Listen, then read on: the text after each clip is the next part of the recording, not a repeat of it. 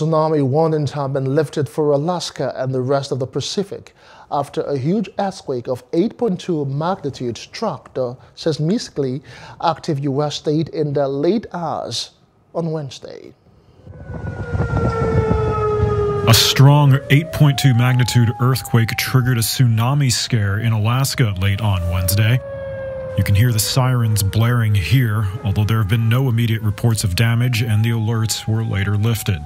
Authorities had issued alerts for the southern parts of Alaska and Pacific coastal areas, warning residents to move to higher ground.